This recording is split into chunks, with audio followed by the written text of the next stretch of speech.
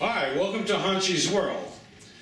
This evening's episode will feature great Grandmaster. You like that, great Grandmaster? Oh, great, bring Absolutely. Bring it on. Hanshi Alexander. Hanshi Alexander has been around for quite a few years, and many of you know him through his Yamazato Publications books, a lot of his DVDs. He travels around, he lectures, he teaches.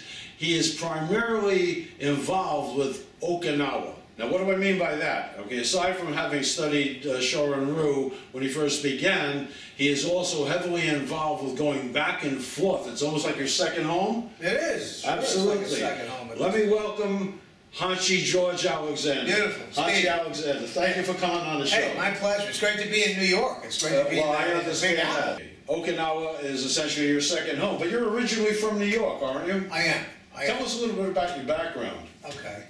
Well, I'm a New Yorker. I moved to South Florida, and then I was in the military, went in the Marines, was overseas, did all that sort of thing. Came back. I did 13 months in Vietnam, was the last part of my my tour in the Marine Corps. And spent some time in California, and that was like in 1968. Beach Boys were playing in the background. Okay. It was karate. It was wonderful. And then I moved back to South Florida. We lived there for quite a while. Then I moved to the mountains of Tennessee. It was way, The mountains of Tennessee. Yeah, way back. Gorgeous there. Way, I have no doubt. Way back. What brought you to Tennessee? Oh man, that's a long story. All right, we need another. We need another. We only got 27 Yeah, minutes. we need another broadcast for that. Are you kidding? Okay. Okay. So, told you I could answer those questions. There you go. And then I moved to New York. I moved here a year and a half ago, so I'm very happy. Got a new dojo. It's about 2 hours north of New York City. Mm-hmm. Where's it located? It's in a little town called Philmont, which is just east of Hudson, New York. All right. Got a gorgeous dojo. It's 2,100 square feet. We've got the mats, the wooden floor. Yeah, it's nice. Forget it. It's not going to happen in Manhattan. People don't know. 2,100 square feet in Manhattan is like a gymnasium. Right? That's right. That's right. So yeah, got a really nice looking dojo there. You built it from scratch, essentially, from well, what you told me. It's an old building, and then the space was actually closed up for 50 years or so. And it was dirt like 6 inches thick on everything. It was unbelievable. Wow. So we kind of did a Karate Kid thing there and sanded the floors. And, all right. And it's gorgeous. You'll see. It's beautiful. Okay, yeah. Well, we have a clip we're going to show the folks. Yeah. And we'll give them a little virtual tour. A little virtual tour, sure. Yeah. So you're really happy up there, right? Oh yeah, I'm delighted up there. It's only 2 hours away. As a matter of fact, when you and I first started talking, I says, all right, we're going to go up to the dojo. And I says, whoa, what is this, 2 hours away? Yeah. I said, forget that. George, what? Come to New York. Here, and you said, hey, you got no problem doing that. Okay. No, wow, so you're really happy. How's the student population up there? Are you pulling the right amount of people and the right kind of people? It's a little slim. Yeah, it's a little slow. I mean, you don't quite have the population up there. Yeah. So I've got a few students, but the ones I have are good because I just punish them, so they wind up being good. Okay. In fact, we just fought in Gary Alexander's tournament a month ago, and yes. those guys got first and second place in kumite or sparring there. And then we fought in a Kyokushinkai tournament just a few days ago, last weekend. Where was that? That was in New Paltz, New York. Okay. Shigiro Oyama, World Oyama Karate. Yes. Yeah. And they got first and second place in that as well. So that's all because of your input. Yes, absolutely. Okay. Yeah, and one thing we don't do on Hanshi's World is we don't do the humble thing. Okay. Well, good. I'm in the right place then. No, absolutely. Because I found a lot of people that, sometimes I talk to them, they get very reticent. Oh, well, sure. I want to talk about that. I said, well, good. Take it somewhere else. Yeah, get over that. Yeah. Get over that. No, we're here to let people know what's going on. I am going to make a studio up to your Dojo. Yeah. Yeah. Okay, sure. I'll sleep in the dojo for a couple of nights or something. Or whatever we got. We got plenty of room. Yeah, okay, So. great. But yeah, we're doing traditional karate. I do two styles. I do a Shorin Ryu, and I do another one called Hakutsuru Kempo, which essentially is the precursor. It's of Goju Shorin. Ryu. It's But it came before. Yes, absolutely, sure. Okay. From China, actually. Who was the primary master? Grande Maestro. Of which one? Of Hakutsuru Kempo? Of Hanshi Alexander. That's me now. Okay. Well, before you. Before me. I thought you said it. I thought it wasn't supposed to You be. weren't around in the 1890s. How do you know that? Look at your hair. At least you had hair. Right. Okay. So, no, I mean, you know, in China, it's Su Ying Han is one of them. Oh, right, From yeah. Yangchang right. Village. Yeah, from Yangchang Village. Absolutely. Yeah, right. And I did absolutely, he's one of the grandmasters, and Okay. there's more than one in Yangchang Village in southern China. You know, I made a trip there as part of the research, and you know, worked out with those guys and all that sort of thing. And you know, the White Crane system comes from that village, Yangchang Village, about 350 years ago, and then it migrated from Fujian province, southern China, over to Okinawa, and then it influenced the Okinawan martial arts. How was the training, the actual training itself in China when you were there? Was it much more intense than on Okinawa? Because I remember when I was on Okinawa with Nagamine, back in Sakurazaka, in the back alley over there, it was pretty intense. I mean, we had obviously the language barrier, so there was only one way they could explain things to me at that time. That was physically. It was great. It was great. We really did a lot of working over there, you know? Yeah, I would say that the Okinawans train harder than okay. the Chinese guys. Now, it depends where. That's a broad statement. And so I also train with some monks in several different monasteries over there. The Shaolin Monastery, of which there's two, at least two in Fujian province. And they're young guys, and all they do is work out all day and lift weights all day. And it's nice to not have to worry about a day job, right? No, they don't have a day job. That's right. That's what they do. That's the job. That's what right? they do. Yeah. Sure. And so those guys are very good. But your normal lay people or village folk that are just doing stuff, I mean, they're good, but I mean, they're not. They're not 100% immersed in the vote. No. Okay. You know. So you know. So how did you get into Shorin Ryu? Oh boy. Well, you know, as a young. Well, you were in Vietnam. Right. Well, before that, you know, as a young Marine, Okay. at a boot camp, I went to Camp Lejeune, North Carolina. All right. And at that time, there were a lot of Marines coming back from Okinawa and mainland Japan. All right. And yeah, there was karate all over the place. So I saw people jumping around with white suits and fighting. What year was this? 1964. Okay. So I said, Good. wow, this is for me. You know, this is cool stuff. Yeah, you kind of know. You kind of know, like, if this is for you, or you just want to take karate lessons. Right. Or you sense that you're going to, you know something, I got a funny feeling this is going to be what I do. This is going to be my whole trip. Yeah, I don't know. Maybe some people are like, it's like taking a cooking class or something. You know what I mean? Okay. No, yeah, for me, how to make the pasta a little bit better, right? No, for me, I saw the guys in the white suits and I said, wow, that appeals to me. So I was like instantly attracted to it. And then later on, of course, I went to Okinawa, and then I went to, from there I went to Vietnam. I did 13 months in Vietnam. And then I got You out. were inland. Yeah. Okay. I ran patrols along the DMZ, actually. That was my job. All right. I ran reconnaissance patrols along the DMZ. Yeah, so not like you hear a lot of people say they were in Nam or something, you know, like Fantasy Island. Okay, Hanshi Alexander was into the stuff. Yeah, I'm lucky to be here, let's put it that way. All right. Yeah, so anyway, that's a whole nother The story. students are lucky that you're here, too. Yeah, well, thank you for that. Well, what the hell. But you know, after what, 50 years plus in the martial arts, I mean, and plus having a passion for it, Yeah. I mean, you do accumulate knowledge, and of course, part of the pleasure is to be able to pass that on to your students, and that's where I'm at right now. That's what I'm doing. Where do you see karate going? Oh boy. Well, given it's still, the insanity that's going on. Well, you know, it's still going to be around. I mean, you know, traditional karate, traditional martial arts, which means judo, jujitsu, kendo, kobudo, all that sort of thing. Yeah, that's going to be around. I don't see that going away anytime soon, for sure.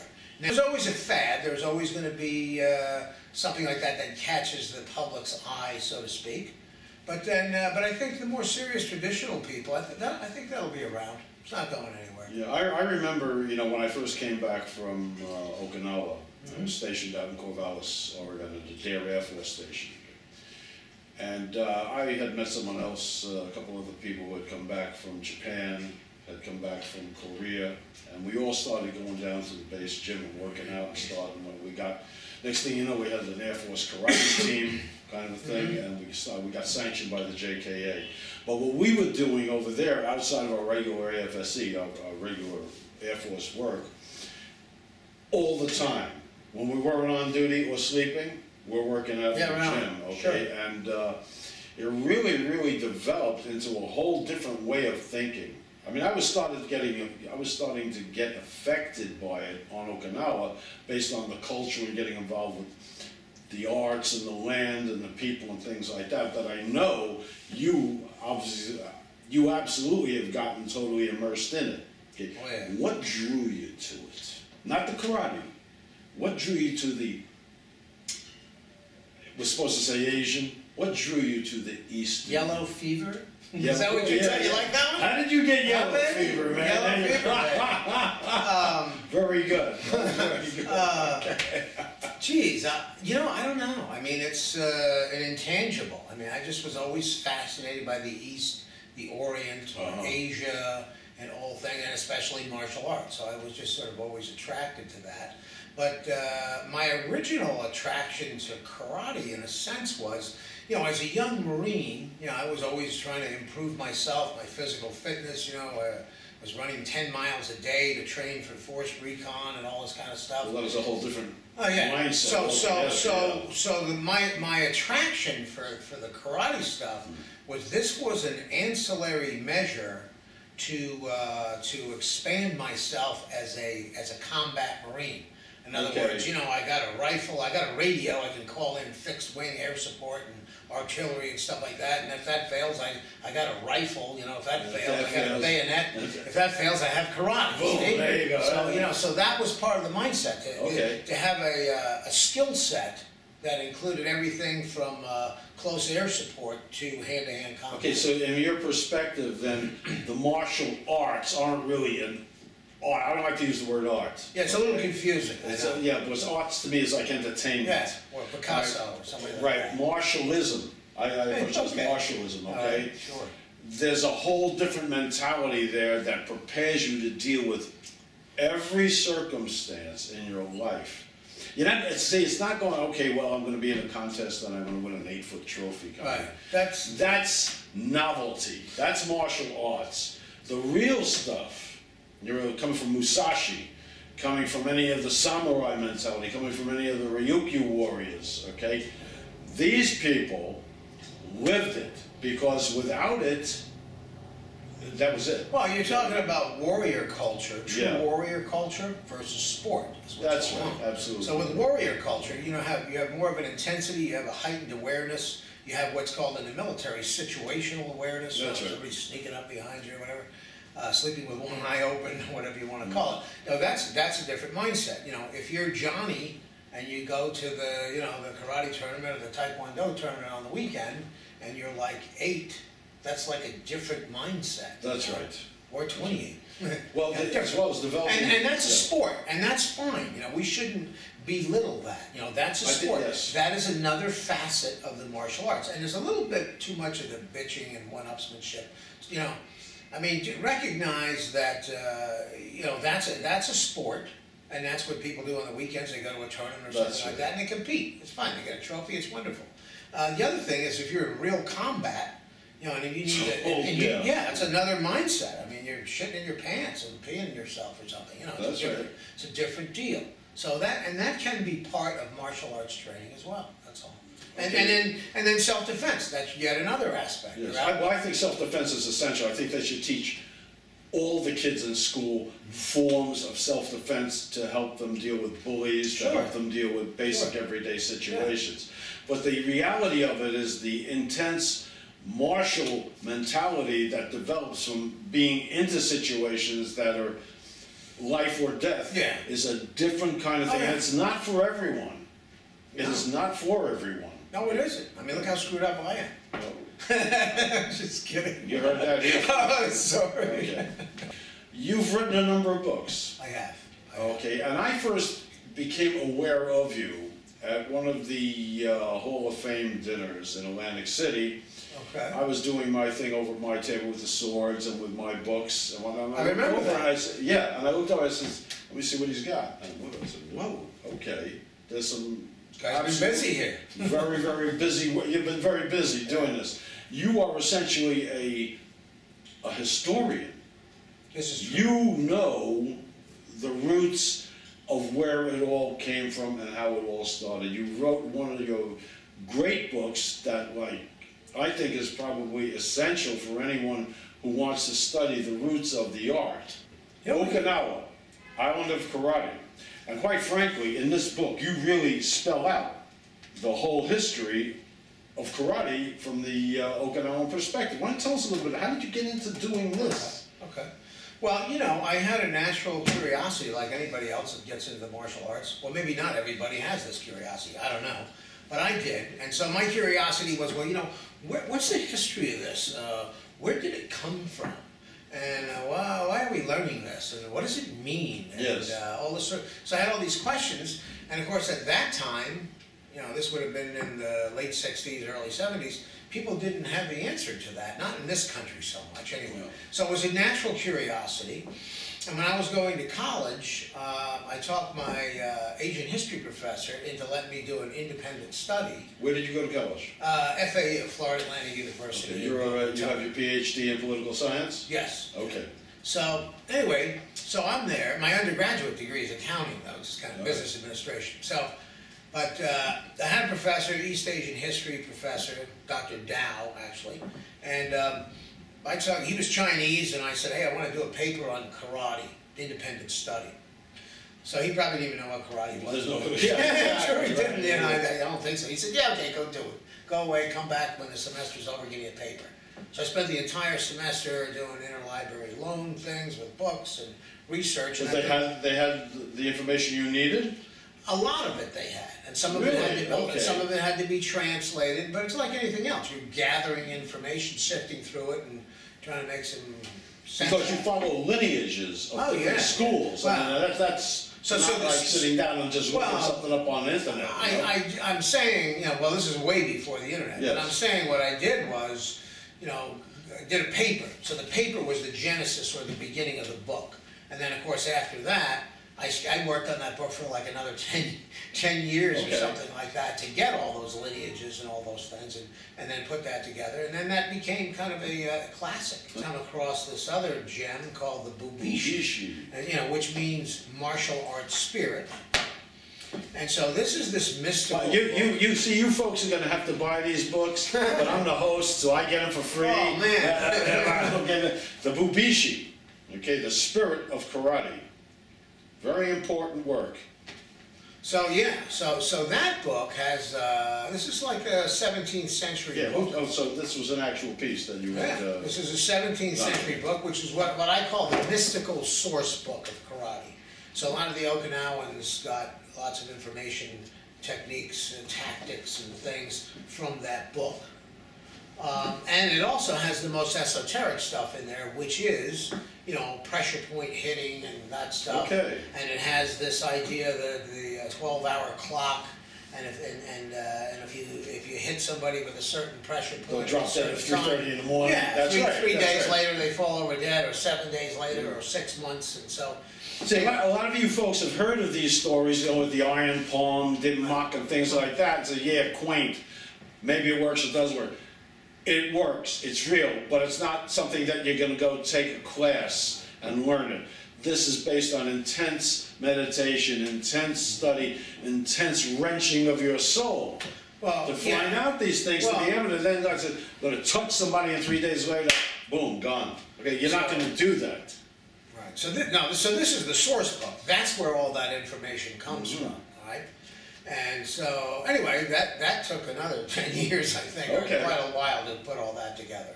And so, published that, and then I published some other training manuals on karate and one on jiu-jitsu, and I did a dictionary. Pull that dictionary out. That dictionary is unbelievable. It's about 450 pages, I think, and it has kanji in addition to the English definitions of each term or that's in there, it has the Japanese characters for everything in there, and so it's amazing. I mean, it's every Japanese martial art, including sumo. I mean, weapons, jujitsu, you know, incredible. Dictionary of Martial Arts, also available through Yamazato. Yes. Okay. How do you feel physically now at this particular point in your life? I mean, you're like years of age, you know, so... you want an honest opinion? Yeah, and I'm not going to tell you my age. They already know it. They don't have to know it. Ladies, I'm 57. Yeah, all right, end of story. Go ahead. I'll be like hell, man. No. I feel pretty good physically. I mean, I still work out quite a bit. Yeah, okay. But there's, you know, when you get past 60 or 65, no, you're feeling it, man. You're feeling it, you know what I'm saying? That's right. And so what happens is the joints kind of wear out a little bit. You can wear yourself out. The reflexes aren't as great as they used to be. Well, I don't know. My hands are still pretty fast. So you speed and then your strength curve. Actually, what happens is your strength curve, I believe, naturally goes up as you get older. That's right. You just get stronger. Quickness. Okay. And I think your speed develops. Tell us a little bit about the International Shorin Ryu Karate Federation that you're the head of. Oh, okay. Yeah. Well, we have dojos. You know, we've got some dojos in Italy and overseas in Brazil. How many dojos are you the head of? God. I don't even know. How embarrassing is that? No, it's not, because it's a very real thing. You know, I mean, people that say they studied with me like many years ago have no idea who they are, so I got plenty of those too. Oh, I studied with Hanshi. Yeah, or they say... And I'm right in their face, you know? I got them, they kind of say, hey, remember me? I trained with you. I was 8 years old. Now the guy's like 45 or something like that. Let's start the camp. The camp. I was just getting to that. So glad you brought that up. So we have, so as part of the International Shorin Ryu Karate Kobudo Federation, we do have a summer camp every year, and you know, all of our people, sort of not all, but many, get together. The senior instructors and stuff, we all get together and we work out. Is that in Philmont? In Philmont, yeah.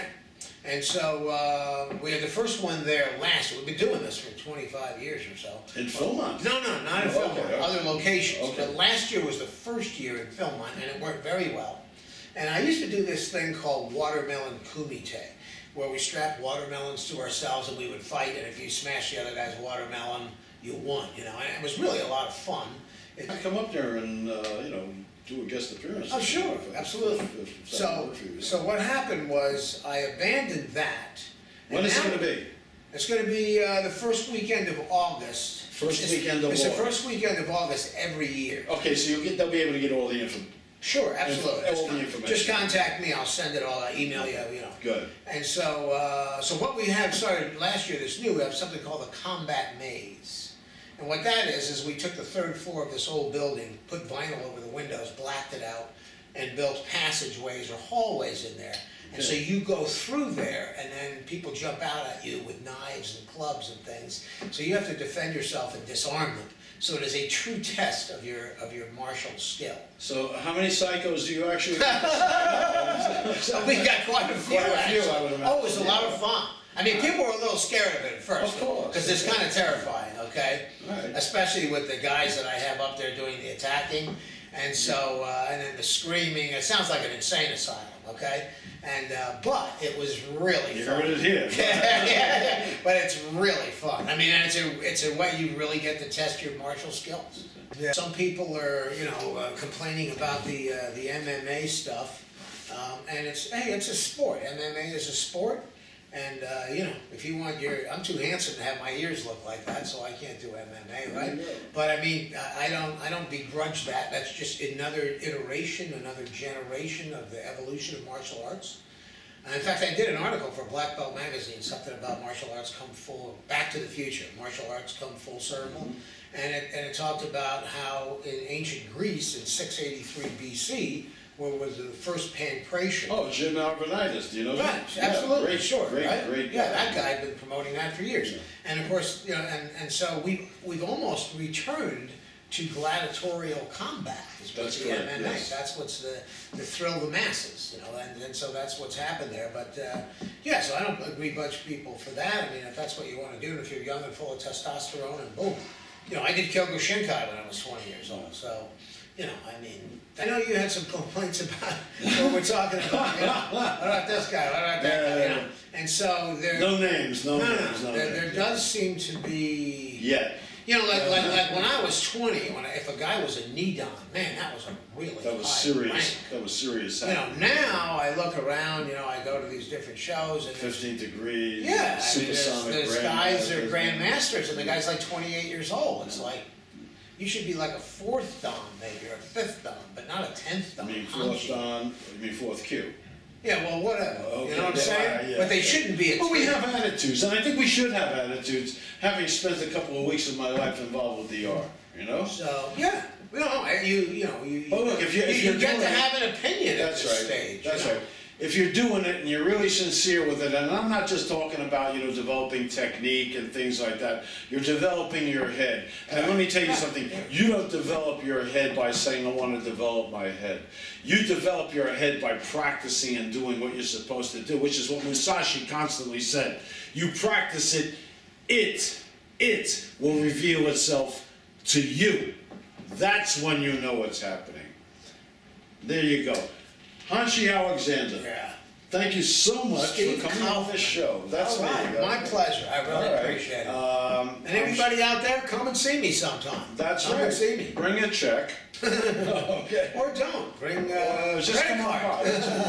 by. You can contact Hanshi Alexander at, your email address is? Alex Yama at mindspring.com. Alex, ALEXYAMA. Yeah. At mindspring.com. Yeah. And the website is Yamazato-videos.com.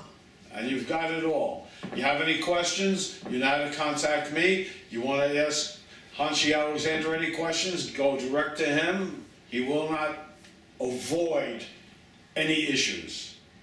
Thanks very much for watching Hanshi's World. This has been a good one. I really enjoyed it. All right, cool. Hey, good work. I enjoy them all, actually. All right. And you got a parking spot coming over. Yeah, I did. Except she didn't want to move the car. Right, You well, can't. hey.